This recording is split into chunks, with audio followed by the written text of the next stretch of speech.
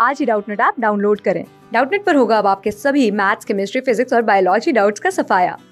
बस अपने क्वेश्चन की फोटो खींचो, उसे क्रॉप करो और तुरंत वीडियो सोल्यूशन पाओ।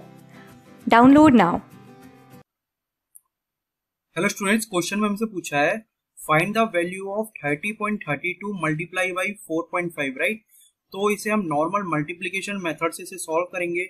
मैं क्वेश्चन को रीराइट करता हूँ, 3.32 मल्टीप्लाई बाई 4.5, राइट। तो ये मैं सॉल्व करता हूँ तो ये हो जाएगा 5 to the 10, ये मेरी पावर 1, ये 5 3 जा 15, 15 प्लस 1 16, अगेन मेरी पावर 1 और 5 0 जा 0 और ये मेरा 1 आ जाएगा और 5 3 जा 15, राइट।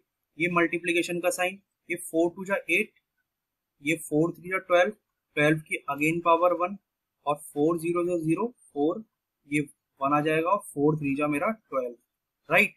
मैं इसको ऐड करता हूं तो 0 6 एंड 8 14, 14 की पावर 1, अगेन 2 प्लस 1 3, 3 प्लस 1 4 और ये मेरा 6 और ये 3 और ये मेरा जाएगा 1, राइट।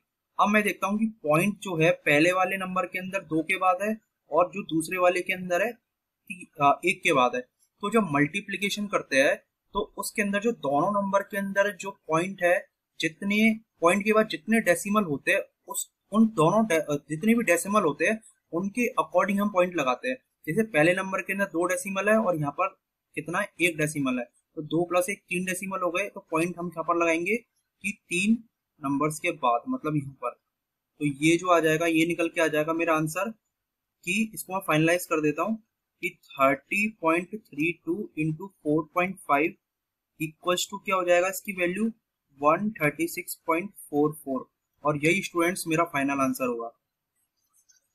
Thank you.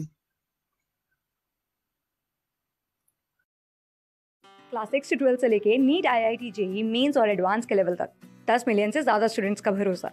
आज ही डाउनलोड करें डाउटनट ऐप या व्हाट्सएप कीजिए अपने डाउट्स 8400 400 400 पर।